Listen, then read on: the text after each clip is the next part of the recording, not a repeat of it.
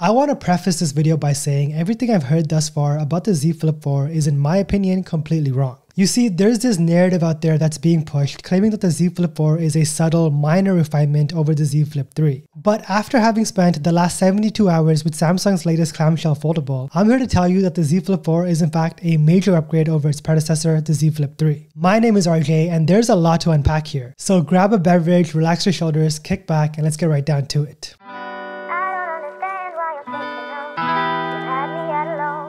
If you're one of those people who were interested in foldables from afar, but didn't muster up enough courage to quite pull the trigger because of obvious concerns like durability and the battery life, now might be the perfect time to hop on board. Because in my opinion, the Z Flip 4 is finally ready for mass consumerism. And let me tell you why. Let's start off by addressing one of the major concerns plaguing foldables from the very beginning. And that, my friends, is the battery life. I've been an owner of the Flip series ever since its inception back in 2020. And there was no way I was able to confidently daily drive one of these phones because, quite frankly, the battery life sucked. But Samsung did something very interesting this year with the Flip 4. They made this phone 4 grams heavier to add a bigger 3700 mAh battery. Now, when you compare it on paper to the Z Flip 3, this is only a 400 mAh battery capacity increase. But thanks to the efficiency of the Snapdragon 8 Plus Gen 1 processor, I'm easily able to get through an entire day's of use without experiencing any battery anxiety. If you've never experienced battery anxiety before, it's sort of like the 2022 version of feeling naked in public. Because are you even alive with a dead phone in your pocket? Only joking, of course, I think I'm kind of joking for most people. Now, using a phone for 3 days is not what I consider to be enough data to come to a better conclusion. But just going off by the screen on times I've been seeing for the past 3 days on a 5G network, things are looking really good. I'm easily averaging close to around 7 hours of screen on time using a 5G network for about 85% of my day. Now, what did my past 3 days of usage look like, you ask? Well, it's mostly catching up with a few of my favorite Korean shows on Netflix, the usual social media scrolling, which I've been trying to keep to a minimum to about an hour a day. I took a lot of pictures using the camera to test the camera quality, and a few Zoom client meetings amongst other knickknacks. I didn't, though, for the life of me expect the battery life to be this good. So a significant battery improvement in itself is what I would consider to be a huge upgrade. I know a lot of people last year bought the Z Flip 3 but ultimately ended up selling it or returning it because the battery life just wasn't there. I've heard some people only get around 3 to 4 hours of screen on time, and that in 2022 is not enough for many people. Now, if the current screen on times I'm experiencing can keep up for the course of the next 2 weeks, then we got ourselves a major W on our hands. If you guys are a fan of Samsung content, then make sure you do subscribe to the channel and check back in about 2 weeks or so because my full review on the Z Flip 4 will be up on the channel. And while you're at it, I would really appreciate it if you guys could drop a like on this video. It does help push my channel to a larger audience, which does give me more exposure. So that would be much appreciated. Let's take a step back and really break down why there is so much overall interest in the Flip lineup. Every time I pull this phone out in public, someone is either staring at me or approaching me to ask a question. Usually the dialogue goes something like this.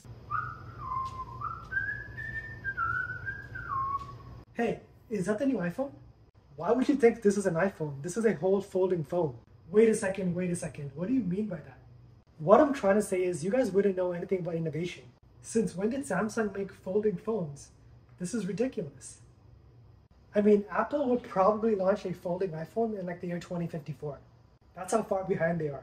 All jokes aside, I think why a lot of people are so interested in this particular form factor is because, quite frankly, it is innovation. It's something that we don't see every day, and most consumers, I find, are just bored with their year-over-year recycled rectangular slab of glass. The Flip lineup, though, brings a fresh, new, unique perspective on what a smartphone can be. And that's why I feel like it's very intriguing to many people, even die-hard Apple enthusiasts. We need to take a second to appreciate this matte blue color. I think it looks incredible in certain lighting conditions. And I say that because in low light, this colorway does look like a really nice blue, but under brighter lights, it does come off as a blue with a hue of purple. To me though, in person, this looks great either way. Surprisingly, the hinge this year is also vastly improved. It is a little slimmer, so the gap between the phone when the Flip is folded isn't as prominent as it was in the past. There is also a noticeable improvement in resistance when opening the Flip, which to me is an indicator of a stronger, more durable hinge. Making our way over to the display, it still kind of blows my mind 2+ years later that this phone can be unfolded to wield a 6.7-inch 1080p Super AMOLED display with a 120Hz refresh rate. I don't know about you guys, but for myself, being a tech enthusiast, this is kind of mind-blowing. This is exceptional engineering from Samsung.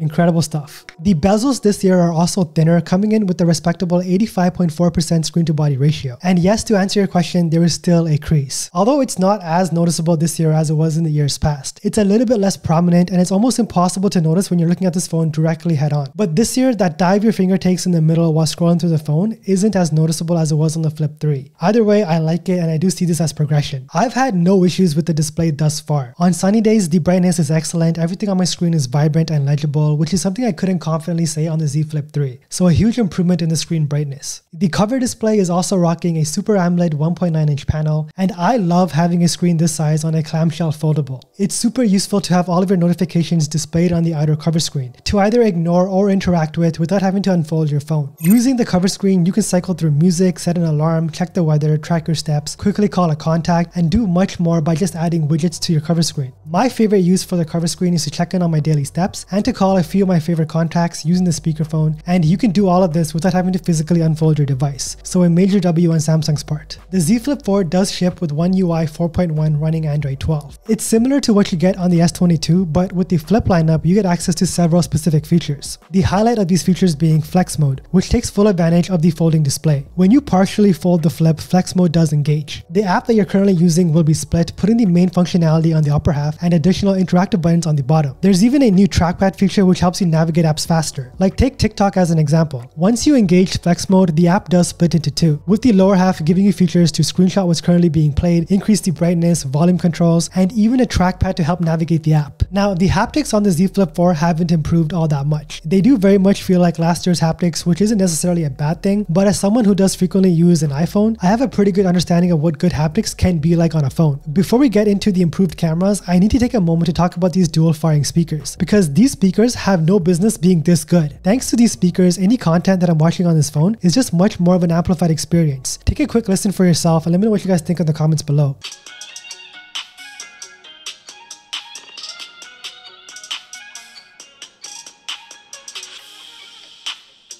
On paper, it may not look like the cameras have improved at all, but Samsung says the 12 megapixel main sensor is 65% brighter, which means there is a big improvement in night photography, which is clearly evident in these pictures I took in low light conditions. In normal shooting conditions, the Flip 4's saturation and the exposure have been improved. These images are bright and vibrant without overexposing the photo. Depending on the lighting, some images are oversaturated a tad bit, but I do feel like the sharpness and the white balance have thus far been on point. Now, the ultra-wide camera is still the same 12 megapixel sensor we had on the Z Flip 3. The images are what I would consider to be pretty decent. I did notice certain pictures still have distortion along the edges, and if you take a look hard enough, you will notice it. A big miss on the Flip 4 is that it does not come with a telephoto lens, which I think is a big miss because all other Samsung flagships in this price point do come with a telephoto. But I guess that's a sacrifice we do have to make for this clamshell foldable form factor. Video is an area where Samsung generally does a particularly good job. I feel like the stabilization is really good, and overall I would say these clips look really good and they are usable for social media. There's a particularly fun mode where you can record video in what's called camcorder mode when the phone is folded in half. I did find this to be a much more natural way to hold my phone in my hands while I'm shooting video, and not to mention I did feel like an absolute boss recording video like this.